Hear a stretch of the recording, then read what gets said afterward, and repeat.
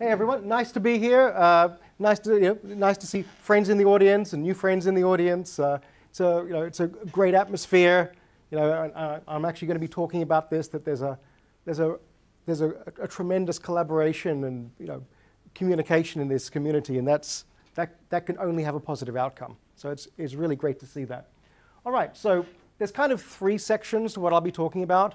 One is just a bit about my journey, which is fairly minimal. And then by request, I've been asked to talk about how we talk about and weight different target markets when you're considering how to launch and where to launch. And then some observations I've made about some pitfalls. I mean, since I've been back, I've somehow seen a lot of decks. I've seen, I don't know, maybe something in the tens anyway. And I've seen a few common threads there. Obviously, there's a lot of excellent attributes to the companies, but there's been a few pitfalls and commonalities, and I'm just putting a voice to those. So that's kind of the structure. So this is me, just so you know. Let's kick off. So part one is, who is this guy? Part two is a Silicon Valley way of selecting your target market, and then some common pitfalls. And this is an unintended word wrap, but that's OK. All right, so a bit of background about myself. The last day job, really, that I had was working at eGroup, which was, oddly enough, run by Peter Fogarty when he was still amassing his wealth that now he's being a benefactor for. I was reporting to the CTO. I ended up finishing my MBA while I was at ERG.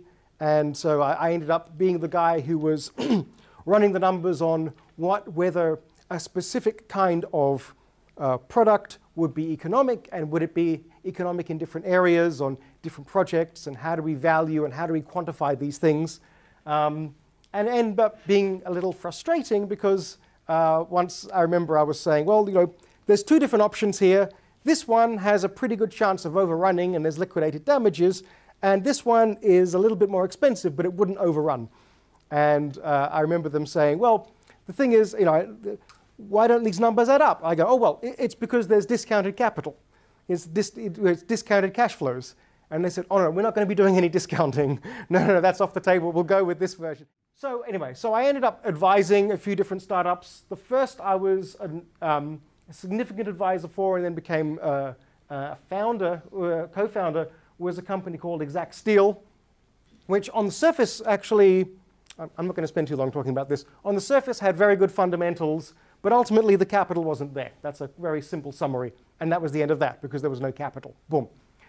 But what I found was that I had to research a lot about iron ore, and I realized that the price of iron ore was going to skyrocket. And so I started investing in a mining town, knowing that this was going to happen. And when I say this, by the way, I just want to make a point about this, that this is a common thread, and it's not just me. I think anyone who's had things go right, it's been a kind of, the underlying thing is something about obsession, right? So I say I invested in a mining town, but actually I was looking at everything. I really wanted to invest in something that would have strong positive cash flow that would allow me then to look for other deals, where I didn't have to have a day job. Like that was really very important. And so I remember that there was this just case in point, there was a long weekend, and I took off also the Thursday and the Tuesday, and I just spent 5 days looking. I said, well, I don't know where the good real estate deals are. I will look at every deal. And I just took the West Australian with a red pen, and I analyzed everything. Like I forgot what it was, there's thousands, there's tens of thousands. And I thought, look, this is the only way I'm going to find out. And I was that obsessive. Anyway, so that just went on and on. And when I found this, I knew all about the iron ore. And anyway, so that's where that came from. So it looks like it was hard-won luck, I would call it. OK. Oh, that all jumped quite nicely. OK.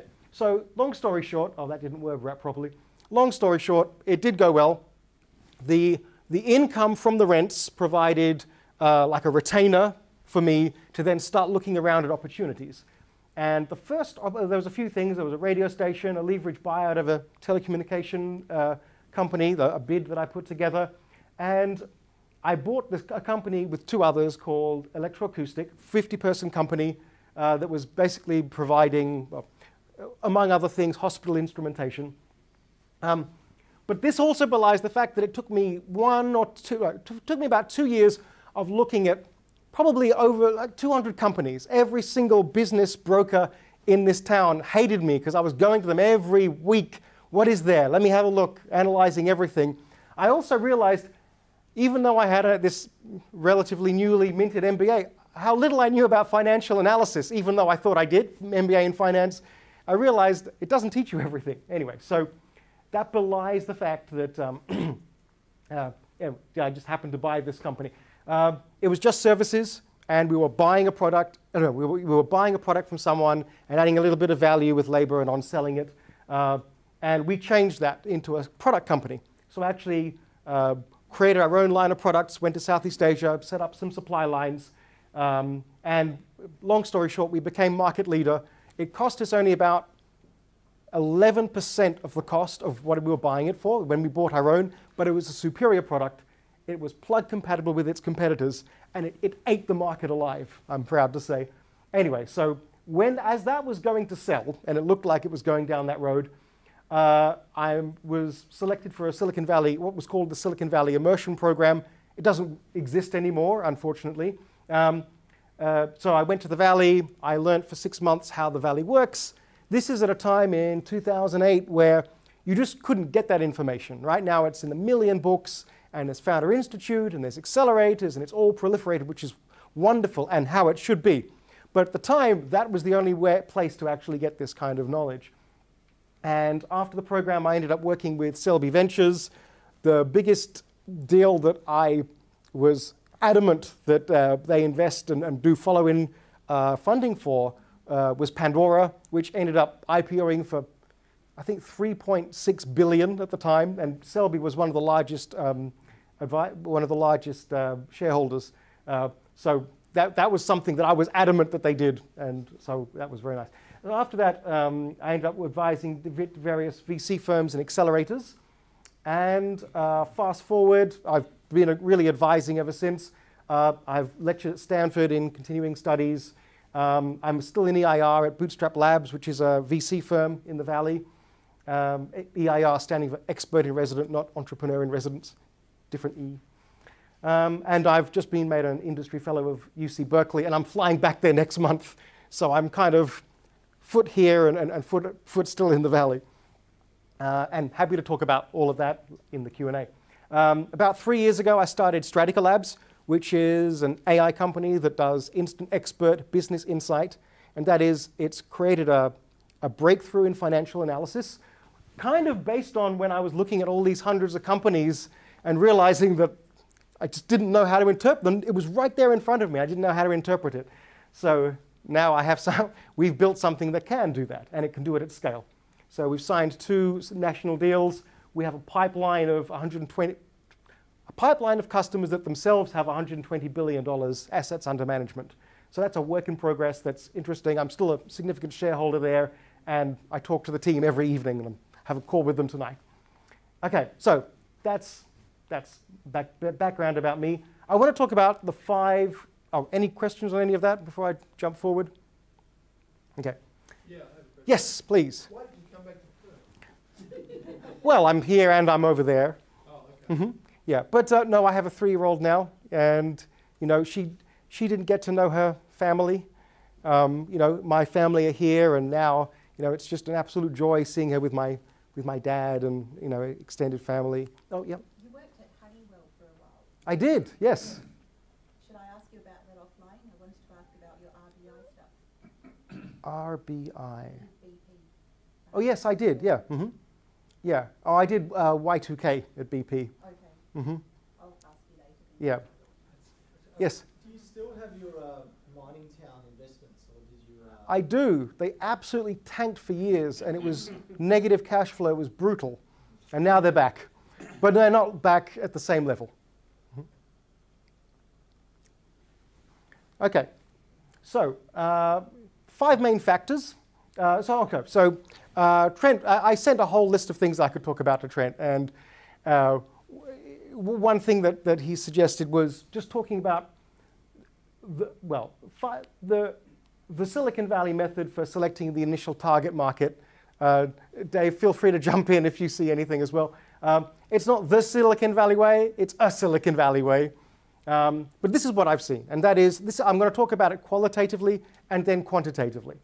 So firstly, you're selecting for a target market that has extreme customer pain. That word extreme has to, this isn't an academic exercise here. It has to be, the technology that you have has to be suitable for it. It's got to be a really attractive solution. It needs to have a high internal impact, and you've got to be able to do it. And I want to go into detail here. So with customer pain, you want customers who are experiencing an extreme level of pain. It's not, yeah, that'd be nice. We talk about vitamin pill versus painkiller, and even painkillers are ranked. You don't want to waste your life on something that's a nice to have. You really want to target something that's extreme. And each of these factors, by the way, we're going to weight in a second. In 2 slides' time, we're going to weight these all. You multiply them all out together. So the next thing is, it's not enough that they're in pain. They've got to be open to a solution. Because a lot of customers are, well, we hate it, but that's just it. That's just how it is.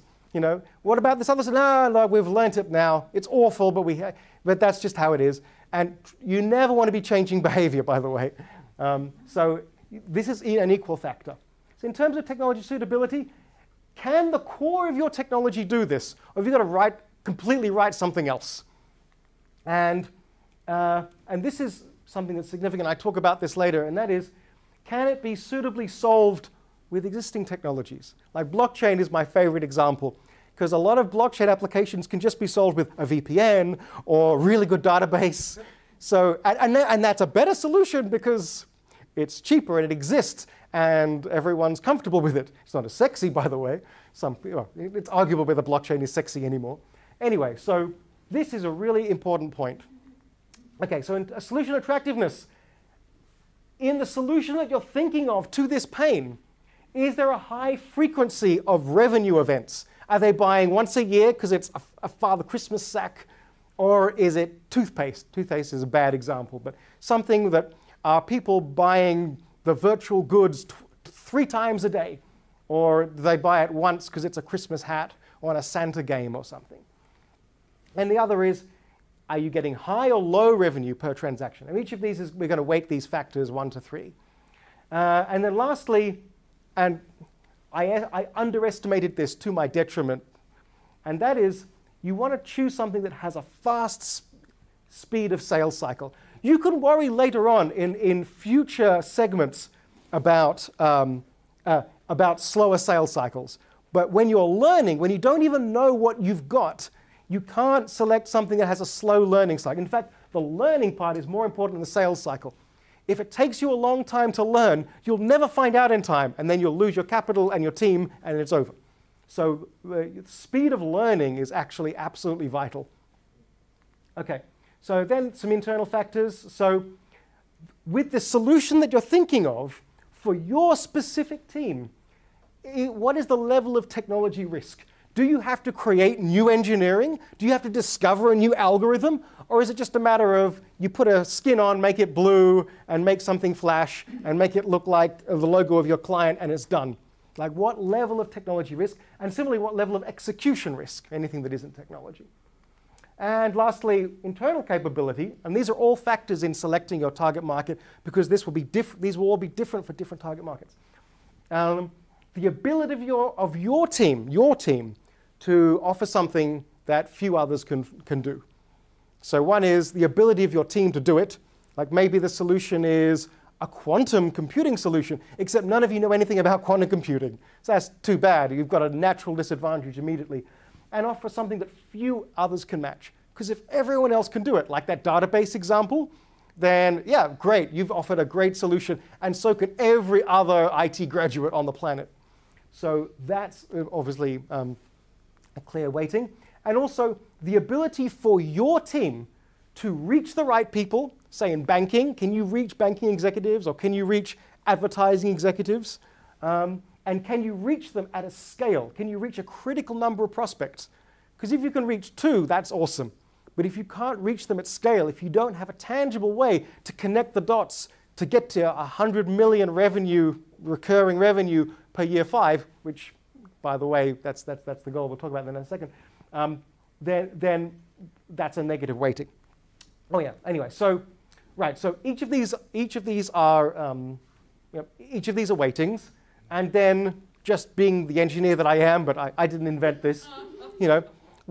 You actually just multiply them out. And so you take each of these, and here's an example here. And for each of these, you give it either 1 to 3 or 1 to 4. Don't do 1 to 10. Why would you not do 1 to 10? Anyone know? You wouldn't do 1 to 10 because the level of uncertainty is too high. You only know low, medium, or high, or 4 different grades at this level. Without going in, you don't want analysis by paralysis, whichever. So the data, the information resolution is really crude. So don't give it artificial levels of level of depth. Okay, so we rank it 1 to 2. 1 to 3, and then we multiply them all out, and then this will tell you, according to your own criteria and your own weightings, what areas you should focus on. And in practice, the way that, and by the way, obviously I've seen this in textbooks, that maybe there's 2 or 3 of these. You don't necessarily want 2 or 3. That's actually misguiding. You want all the factors, these and probably more. If it's 100, it's 100. If it's 5, it's 5. I mean, these are pretty good, what I've found, but the point is, you definitely want these. There could be others as well.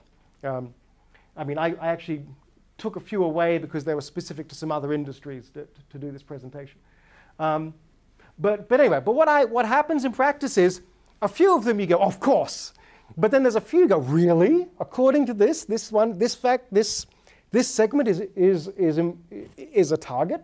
And so what it does is, who cares what the number is? What matters is the order, right? And the level of magnitude. And in this example, obviously I took this from something else. Halal food integrity clearly is twice as important. You just want to weight this roughly, right? And that's the point. Then you look in more detail. But that's how you weight these things. Any questions on any of this? You're assuming all the factors are identical in their weighting. Oh yeah. Aren't you? Yeah, I am. Every element is the same as each other. Yeah. So you could change that. I don't generally. That's deeper. Okay. Cool. Yep. Checking that understood. Yeah. I was also thinking that when I was putting this slide together, I thought, well, I've done it this way. But also, you also, it's generally what you want is for the more attractive segments to bubble to the top. Okay. So now I want to talk about just common WA venture traps.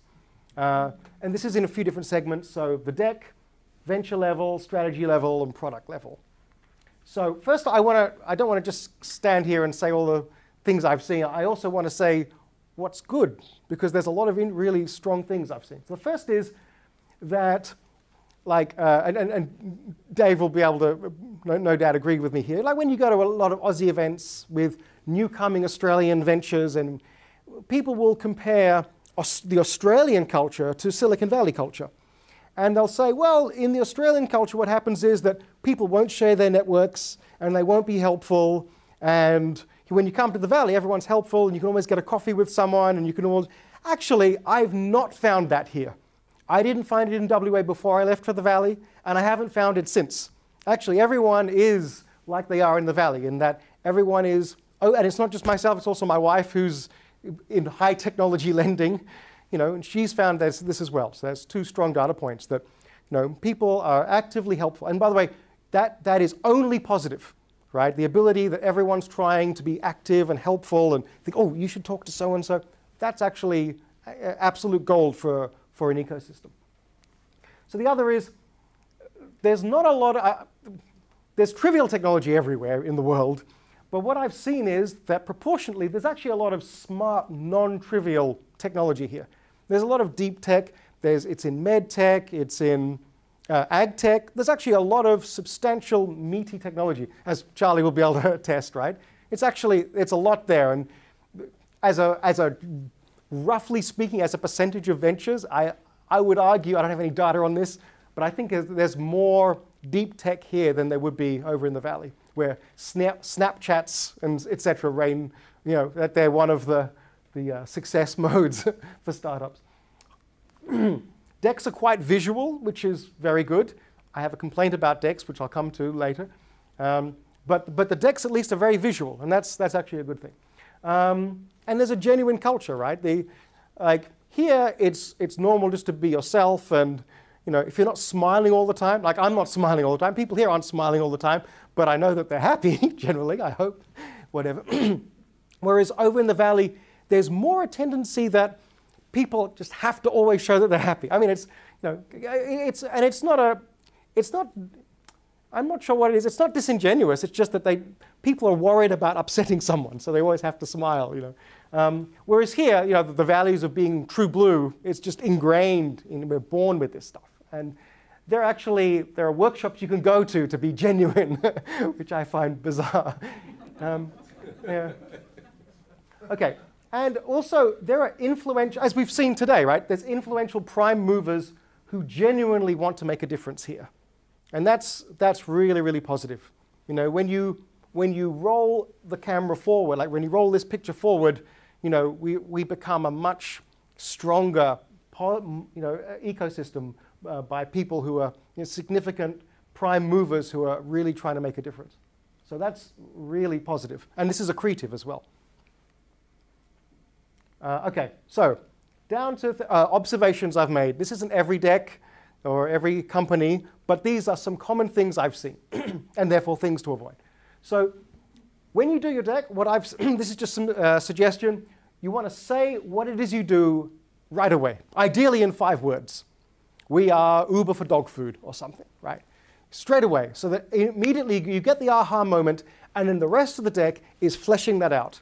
Because what you don't want is that you've got this amazing opportunity to pitch to some customers or investors or a group of potential employees or anything, or the media, whichever.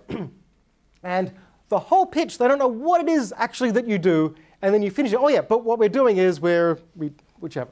Because they spent the whole time not listening to you, wondering what it is that you do. So the next is to quantify that pain. You really want to define the pain, define the size of the market, decide the size of the market where people are experiencing that pain, and you want to turn the knife to really show why it's painful. This is my pet hate. This happens in the Valley, but I've seen it, and I've seen it very much more so here. And I've also seen it with Aussie companies that come like through StartMate or whichever come up to the Valley, that they're what I call like essay slides, where it's like 10 or 12 point font, just filling the slide, which is not helpful. Because as you can see here, I'm talking a lot, and you may or may not have read these words, but this is 32 point font. You can imagine if it was 12 point, you'd have no hope. Anyway, so it only distracts. A clear narrative for the deck. I have seen a lot of decks that do have a clear narrative, but you do want something that's concise and tight, and the flow is clear. And say how you'll make money. I have absolutely seen decks that say this, but I've also seen a lot that don't. And you're selling yourself short if you're not saying, if you're not making money yet, that's okay, but say how you plan to make more money. And something that isn't on here, since I submitted this afternoon, and that is, early on, it's all about the team. And yet the number of decks I've seen that don't emphasize, and websites as well, and sophisticated websites, that don't emphasize the team. It's all about the team. And it's because the product is going to change, the technology is going to change, the customer is probably going to change. The team are the guys who've got to go, oh, we're off track. We've got to go, look at that. This customer is even more valuable than that customer, whichever, this direction. So it's all about the team. If your team is really strong, put it as high up as possible. If you're recent university graduates, no one here, then put it further down. But you really need to show it, and in as few words as possible. Logos, ideally. Just 3. Anyway, but this isn't a how-to on decks, by the way. It's just an observations. Okay. Oh, so any questions on this observation? Solo founders for the team you fill it out with advisors? Yes. Mm-hmm. Yep. Yeah, and even more so, right? Because if it's just you, then you want to, who is this guy? Why is this guy the guy who's going to do it? And so you want to put like the 3 greatest achievements that are aligned with what it is that you're trying to work on. In just as few, every extra word is not welcome on a deck. Avoid every unnecessary word and remove the word unnecessary, right? Okay, so now at the venture level. Okay, I've said this a few times. Say it in 5 words. Whatever it is your company does or organization does, boil that down to 5 words. And this is the reason why. Because even though like a lot of real advances for your company come to conversations like this, in either formal or informal conversations where a friend or a potential customer or a colleague or anyone says, oh, what is it that you do? And if you can boil that down into 5 simple words, then they go, oh, you know who you should talk to. What did I just do? Oh, I got too excited. Oh, you know who you should talk to? You should talk to John over there. John knows all about blockchain. Oh, yeah, Jenny knows all about solar cells. You should talk to her. Those sorts of introductions become vital. And it's heartbreaking to see a lot of Aussie companies come up to the Valley, and then you see them like on the last couple of days, and you go, oh, well, what do you guys do? And you get this long, meandering, rambling thing. Have you seen this day? Like this long, rambling thing. And then they're going to go home. So they wasted this amazing opportunity where they could have spoken, they would have spoken to investors and giant customers and people who could have joined their team, but with a long, rambling, which is a bit like my explanation of this, really, isn't it? But with a long, rambling set of words, you're not able to get your message across. Anyway, so this is really, really important. And just another point about this, it shouldn't be, we will transform the world forever. Right? That's like 5 words, but that's nonsense. There's no content in that. What you want is something, well, yeah, I know, because I'm standing out here. We will transform the world. ... How about that? Bit of mystery. But what you want is something where they go, that they can hold in their mind and walk over to Jono, who knows about blockchain, and go, oh, this guy is doing Uber for dog food or something. It has to be something they can internalize and explain to someone, not this guy is changing the way that data interacts with people. Well, what does that mean? It doesn't mean anything, right? So it has to be something that explains your company. That's really important. You can't do this in 5 seconds. You've got to sit down, maybe with a couple of beers with your team and figure this out. And it's continually evolving, right? Okay, the next is this.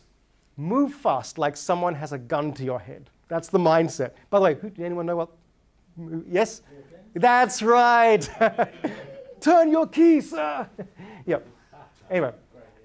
But this is the mindset to have, right? This is the level of urgency and fear that you want to cultivate in your mind. Okay. So I've seen this in a lot of places, and this is absolutely not the case in the Valley. And that is people will protect their IP, which is fine, and then hold it back and not tell anyone. And I've seen this a lot here, and it's to people's detriment. Because I don't know if this is going to work here, do you want to be the guy sitting here like he's not talking to anyone? His idea is completely safe. Wow, that's awesome. Or, look at this, do you want to be this guy? This guy's over here, and he's talking to lots of people, not necessarily about his secret sauce, but about the benefits, about what he's doing, what he's working on, maybe some stumbling blocks he has. And these guys are talking to him. And they're thinking about it and talking to him. They may end up being people who introduce them to someone. They may end up, I've listed here. They're going to ask awkward questions. Well, why can't you just use a piece of string, right? Or how come doesn't Google do that already with Dropbox, with Google Drive? Like, oh, why can't they use a whiteboard? Like those sorts of awkward fundamental questions that you kind of know in the back of your head and you're in denial about. These people are asking it right now to this guy.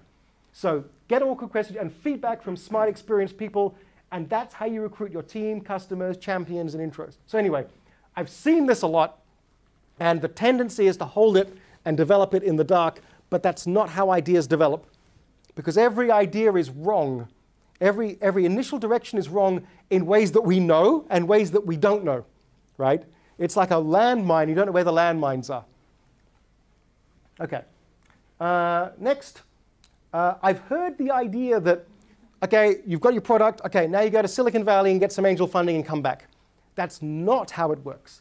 So you can only get Silicon Valley funding with two things: with traction, ideally serious traction, and proximity, meaning you need to live there. At least your decision makers need to live there. Otherwise, well, investors want to drive to where their customers are, to where their investments are at any given time. So that's why that's an issue. And because I've seen this, that people's strategy is to go to the valley to get angel capital. And you actually need to be a lot further on. So I've seen this, and I'm sure a few of us in the room have seen this many times. It's a common, there's been a lot of wasted opportunity from this, and that is giving control to emotional investors who don't understand your industry or your technology. And I've seen so many great companies, perhaps even some run by someone in this room. Let's unpause that.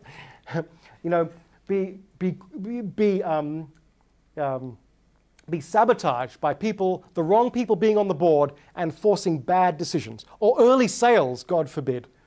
Anyway, so case in point, let's pause it here for a moment, or edit it out afterwards. Back on the record. Anyway, so for various reasons, you want to avoid this. Anyway, this should be like a checklist for founders when they're doing deals to make sure. I mean, I've said here giving control, because if they're not on the board, that's fine, right? It's only if they have control, if they have some sort of controlling interest that it can be an issue. Okay. Okay, so avoid the temptations of an early listing. Usually, a common, people in this room probably know this better than I, right? But the common thing is angel funding, and then you don't quite get Series A, doesn't matter, and then you do a listing. Nothing wrong with listing, but if you do it too early, I actually took this from a WA stock that listed too early, and I won't tell you which one it is, but there's only, well, anyway. Actually, they all look the same if they're too early, right? It's public information. What's that? It's public. It is. This is public information. It is. Anyway, but you can see here, this is actually 0 on the scale. This isn't, like sometimes, you ruin the thing where 0 is actually here and you make it look really bad. No, that's 0, just so you know the level it fell to. Okay. Now this I've seen, and that is when we expand, we have 3 products, and we're going to go to these markets in these, and we're going to do it all at the same time. And actually, right, and before you really know your customer, before you really have product market fit, you don't know. You don't know enough to know how to expand. And even if you did, you can't afford to go in all these different directions. Instead, the alternative, and I like to say this, I'm a strategy guy, right? So I have a lot of quotes go back to basic strategy, is from this guy, right? 544 BC. And he said, concentrate your forces at the point of impact, Sun Tzu. And that is, you take all of your talent and all of your capital and all the people you know and experience and everything, and you focus it all into one tiny point. And that's the laser focus that you take. You don't go out everywhere. Once you absolutely own that laser focus, then you can go out elsewhere. But this is the target for what you really want to do early on. And I've seen somehow a lot of this, and it sells good ideas short. Okay. Everyone says this, but I want to put some numbers behind it about thinking big. You want to figure out how to rationally connect the dots to a point where you're actually earning $100 million in recurring revenue by year 5. You may not get there, but you want to figure out, if you can't connect the dots with rational assumptions in a spreadsheet and get to this point, then you haven't figured out your business model yet. early on, everything's plus or minus 100% error, right? But still, you want to figure out a plan that reaches. If you run what you're thinking forward and you get to 2 million annual recurring revenue in year 5, you're not doing it right. You really need to aim for something this aggressive. Because even if you're not successful, then you're at least in a much better place. And also, the mere fact that you're thinking like this, it forces you to think in a non-linear way, which is exactly what you need. You're thinking, well, look, right now I'm going up and I'm signing up these companies, and everyone wants it, and that's great, but I'm never going to get to 100 million in 5 years. How do I do it? Okay, I'm going to need channel partners. How do I get to channel partners? I can't reach them in time. Okay, how will I do it? So it forces you to into a different kind of thought mode if you're obsessing about this target. Okay, so I've seen this, and it's, well, mainly because my mindset's been in the valley for a long time, and I think that there are products and markets where New Zealand is an incredible opportunity, and I'm really genuine when I say that. There's definitely opportunity in New Zealand, but generally speaking, it's a lot of effort for a tiny market. I mean, that's not necessarily the case. I mean, if you could easily do it, if you can conquer New Zealand with one guy and a rented office, do it, go ahead. But it's a lot of effort and critical time loss on a tiny market if that's what the next success is predicated on. Better to beef up and go, if you've got your formula right, you want to explore a much larger market. Any thoughts on this, by the way? Just wondering why you even mentioned it. I mean, Because I've seen it a couple of times. okay. 2 or 3 times. Yeah, okay, so that's a given. All right, anyway, so, and I've seen smart people come up with this, so that's why I put it in there. So quickly, is the attraction because the New Zealand government's actually more startup friendly than the Australian one? New Zealand's an analogy. It's because there's hobbits. What makes you say that? It's easy to get money over there, particularly for hardware startups. Okay, I think read a few recently talking. yeah, You right. ask them why they're doing hardware, and they go, well, it's really easy to get hardware startup money in New Zealand. Okay, oh, there you are. And I know From the government, fintech, do that. they're a couple of years ahead of us in terms of government flexibility. Okay, So I'm wondering if that's actually the thing behind some of this. It's another market, or it's a more flexible market. okay, so that reasoning wasn't given to me. Okay, so See it as a practice run. exactly, and if you can do it concurrently, that's fine, but it also depends on what resources you have. Yeah, if you can do it as an inexpensive practice run, then that's fine. But you don't want to go deploying all of your resources to conquer. Similar enough to what you're really Right. targeting. It's like Be used for practice. an example from antiquity, right? So I think at the height of the Athenians, when Athens was at its, at the height of its power, they decided, oh, you know what? Let's just conquer little Sicily. Let's just do it. And they led all of this effort and everything, and then conditions weren't good, and it wiped them out. It's a long story why, but just one of those things. It took a lot of effort, and they didn't end up doing it anyway, and then they lost almost everything. What are your thoughts around the Australian market, though? So not doing Australia and then going there. If they need to initiate there, that's fine. But is Australia a good market to test in, develop? Absolutely. It's essential. Lessons, shake down, get your formula right, and then use that as an analogue to go across the US? It absolutely is. Right. I mean, the way I see this is that Australia is an incredible sandpit for learning and getting the formula right. Competitors are absolutely here. It looks, but they're not. You don't have. Well, Google isn't paying as close attention as they are over in the valley. There's attention that's paid here, but it's unlikely it's going to be as you're not being scrutinized as closely. So you can learn your lessons and iterate more. You can talk to bigger customers, etc. So yeah, get the formula right, and then go to the larger markets, Asia, Europe, US. But do you see Australia as one market or several? Oh, it depends on the product, I guess. Yeah. Oh. And if you've got that traction here, does Silicon Valley recognise that and give it merit? And they're happy to see that some traction there You know, that's the way it's happened. You know, I mean, and also even in the US, you know, they know that we're like Americans, but with a funny accent, right? And no guns, and we have a queen. You know, So I think that that's definitely regard. I mean, a lot of companies are going to the US all the time with runs on the board here, and then they just extrapolate that forward and continue their progress. Yeah, so New Zealand, but not This applies to New Zealand, to a majority of New Zealand plans, not all of them. But yeah, certainly Australia is a chance to really learn your lessons before you go out. You know, I was mentioning this before.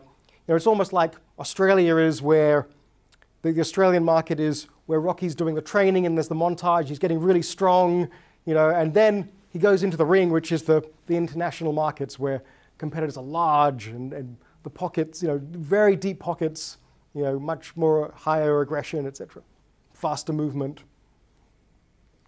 Okay, now this is about being different, but in a specific way. That is, so you want to be different, but in a dimension that customers care about. And again, these aren't general observations about companies. These are general observations about WA companies that I've seen. And I want to make a point about what I want to flesh this out. So this is the status quo, say, and let's assume like this is the perceived value, right? So the status quo is there, all right. And the disruptors are there in purple. So that means that they're offering something that's better than the status quo. That's great. And in theory, your venture is doing something a bit better, right? That's the mindset that you want. So you live in that delta. And the question is, do they value the delta? Because I've seen a lot of companies say, like when they value the market, they say, look what we can do. Look, this is so valuable. And they talk about the purple area, which is fine, but that's not where they're special. They're special here. And so there's a lot of analysis. Example, I saw a company that was doing anomaly detection in a specific area. And the whole thrust of the company was saying, well, look how huge anomaly detection is. Look where it can be applied. So therefore, blah, right? And that is true of the purple area. But the question is, are you actually providing more perceived value? And do they value that? And I needed to draw this diagram to express what that means, because you want to be explaining the green bit, not the purple bit. And I can flesh this out a bit more just to label the point. Okay, say you have, this is scenario A, and let's say this is the customer care threshold, right? So I like diagrams, right? So this is the customer care threshold, and clearly in this scenario, there's going to be 3 scenarios, just get ready for them. In scenario A, the disruptors in your venture are irrelevant because they're already happy, right? So this is a horrible industry to be in. It's a bit like the car industry right now. Everyone's more or less happy. It's just fine. What if there was a Perth Motors company starting up? Yeah, whatever, all right, but everyone's more or less okay right now with cars. Electric cars are something else. Anyway, that may or may not be a good example. But the point is, everyone is adequately satisfied, and you don't need anything else. Now, in this second example, the disruptors are absolutely killing it. Look at that. They're leaving the status quo in the dust. But they don't care about, maybe you're making it a little bit faster, and no one cares. Maybe you can tell, maybe you've got a ratings machine, and you can tell within a millisecond what people are listening to. People don't really care about that level. Maybe they only care about 1 second level of resolution, and any more is uninteresting for them. They don't value it. So therefore, you don't want to even be in this B category, because clearly the customers care. The disruptors are already adequately meeting. You want to be here, right? And you want to be in this category where you're 10x, your delta is 10x what the status quo is. And you're actually doing something that is tangibly better than what the disruptors are doing. Anyway, that's my point. That's why I needed to do 2 slides to explain it to you. and so that's the one that we want, right? Okay, so this is, I've seen this, and I was also talking to others as well. Like, you want to be true to the lean startup methodology, and not just pay lip service to it. And specifically, what I mean is that you want to test the most critical risks with the minimum level of resources. That doesn't mean that you test something so you scale up this giant behemoth that's, you know, 1 million lines of code to test something. You can just test it with like calling up a customer, speaking to a customer and saying, what do you think about this? You know, or what have, you know, showing them a wireframe, and so, or asking, in the past, when you've needed a loan, I'm just making this up on the fly. In the past, when you've needed a loan, what were the options you looked at? Or what did you do? And just by asking questions, that's the easiest way of validating. And then it's wireframes. But you don't need to deploy a huge amount of engineering. And early on, every extra level of engineering is an extra burden to your speed and to learning. Because what matters most is learning, is speed and learning. You've got to learn fast. And like I said, you're wrong in all sorts of ways that you can imagine and that you can't imagine. You don't even know the assumptions that you're making, is what I'm saying. Okay, and I've got a quote here from Blackbird, because I thought it was interesting. No Perth stockbrokers. And I know exactly what they mean. This is to this point, right? Oh, are there any Perth stockbrokers here in the room? Not officially, anyway. Okay. And this is what I mean, okay? So smart investors back ventures that create, iterate, and own their own IP. Because I've seen two things here. I've seen, and by the way, Exact Steel, this company I was originally part of, we didn't own our own IP. We had some IP, but we'd licensed it from somewhere. And by the way, so if that had gone forward, we would have had to bulk up our engineering and, I don't know, buy it out. And anyway, that's a brief aside. So I'm guilty of this as well. But investors want to back ventures, ideally, that own their own IP, at least for rocket ships. There's probably a lot of examples for lifestyle businesses where that's not the case. But if you're trying to build a rocket ship, you really need to attract smart investors that own their own IP. And also create it and iterate it. And the only way you can do that is with an engineering team. You know, so, and here I'm fleshing this out. So this isn't a single one-off punt on an invention.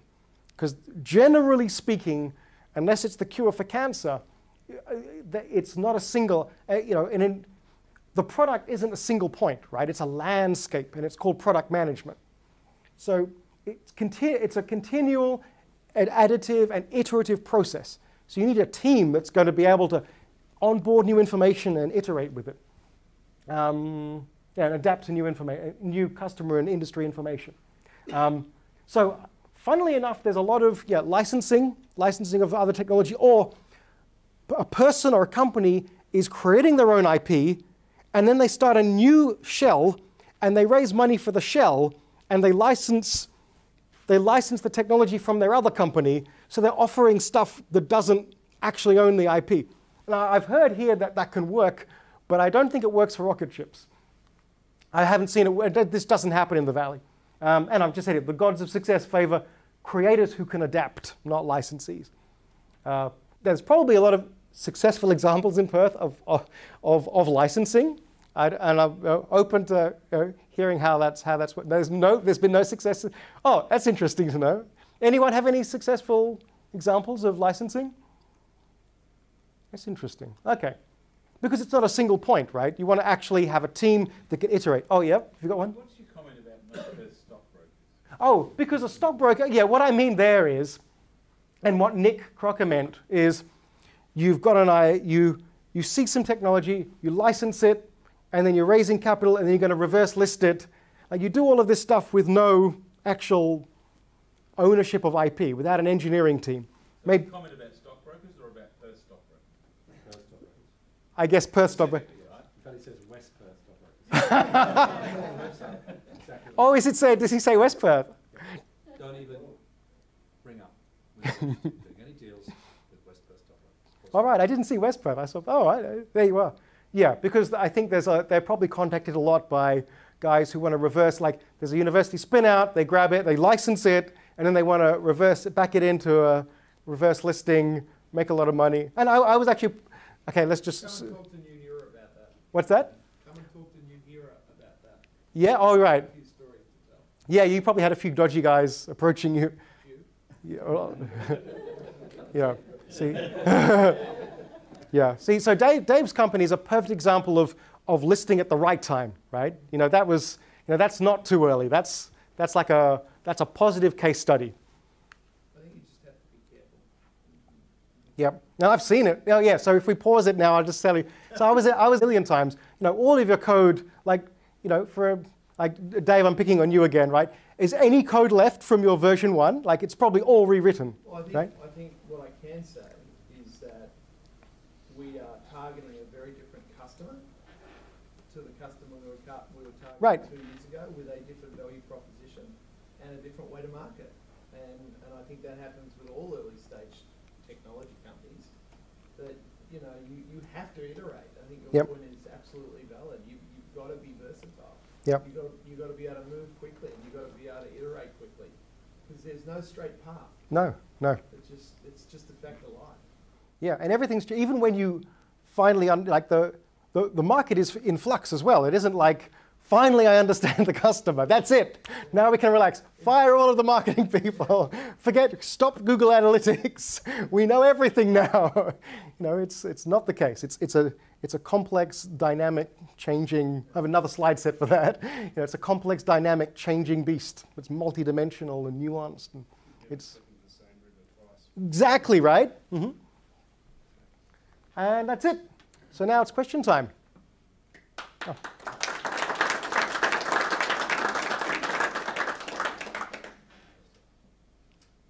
Any questions from the floor? Got to be a few questions. Yeah.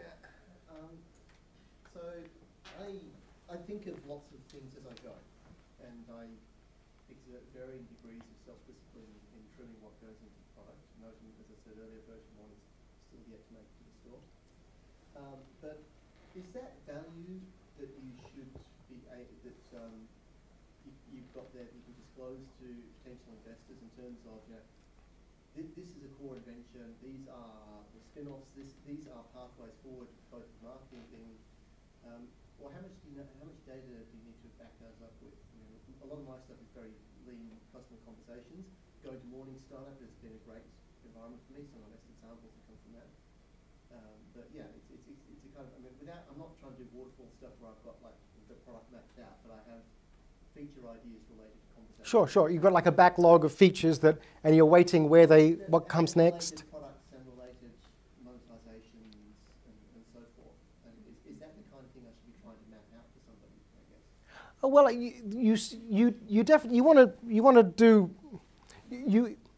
want to distill it all into, you know, the first conversation you have, or when someone says, "Oh, what are you working on?" Yeah, right? This is like the 5th conversation. Oh, okay, the 5th conversation. Speaking hypothetically, not use that on, drop that on someone. Yeah, day one. No. So, yeah, is it worth fleshing that out in a way that can be delivered? Oh, by the 5th, I don't know where you're up to with the 5th conversation, but I mean, what you're talking about, that's at that point you can, you know, you're talking about different places the product can go, different markets you can explore, you know, so that's really fleshing out your go-to-market, I assume. And related products. I mean, that's the thing I have the biggest problem with my biggest problem right now is just finishing it down version 1. But my second biggest problem after that is going to be what next, when next has a lot of potential things and closing the learning loop on that. But maybe you can get quite far with version 1. Like, you know, who's to say, like, you know, you want to, I mean, this is, you know, you want to have the customers decide what the next features are. You know, just say which of the features where if they're not in, you'll scream, right? That way, or which of these 10 have to be in, and which one has to be in, and ask everyone. And then that way you'll rank them up by voting, and then the things they really care about will bubble. Otherwise, if you give it all of them to tick, they'll tick all of them, always. Oh yeah, Richard? Mike, the lean startup talks about the minimum viable product, which is a very key concept. But a few years ago, I came across something which I don't claim to own, but it was a lovely concept called the minimum lovable product, which puts it back onto the customer, what the customer's going to love, as opposed to what you may think is the minimum viable product for yourself. What's your experience in Silicon Valley and in your general experience about minimum viable product, which sounds like what Andy was thinking, like how do you it's very easy to over-engineer something and add in more features than what the customer actually cares about. And as you talked about before, what the customer cares about, you may be off track with anyway. But what's your experience with minimum viable product and this other concept, which you may or may not have come across, the minimum lovable product? Well, I've heard of other analogous things, right? But usually MVP, everyone's got a different definition. You know, Eric Ries has, well, he created it, so he has a definition. But generally, the idea is it's the minimum that's viable. Like the minimum lovable is really just MVP, right? You know, like the question of where that line is. What is the line? And in whose perception it is. Right, but it's always got to be the customers. Yeah, minimum you viable know? is not necessarily with a customer focus, whereas lovable tends to have a customer. Right, but I mean, if you're an Eric Ries purist, right, a lean startup purist, you know, the minimum viable is it's the minimum to validate the highest risk. And if the highest risk is, I don't think they're going to come back. Like I'm worried they're going to log in. You know, so you want to test that. That's the minimum viable product. And the next minimum viable product is, I'm worried that that they'll stay on the site, you know, and actually register or whatever. That's the minimum viable product. And the next thing is, I'm worried they're not going to come back. So you're testing the trigger, right? So each of those is the minimum viable product. So you know, in that case, that is a minimum lovable product, you know, because you're just testing at a certain point. Then there's a product that they can interact with, but really you're rolling out the minimum necessary to test the highest risk. You know, that's the MVP. So they're the same. Eric Ries would argue. Uh-huh. Any other questions before we wrap up here? Mark? So the lure of Silicon Valley, what's the value? You see you have to live there. Yeah, if you want Silicon Valley funding, then you need to be there. Decision makers need to be there. So investors, that's the big thing. No, that's not the case. Because in Silicon Valley, you have investors, and not just like a lot of money. You have some of the smartest people on the planet are investors, and so the value they bring is immense. And because they're smart, and because they've invested in Google and God forbid Snapchat, that's probably zero learning. I don't know. That's my pet hate, that one. Cut that bit out.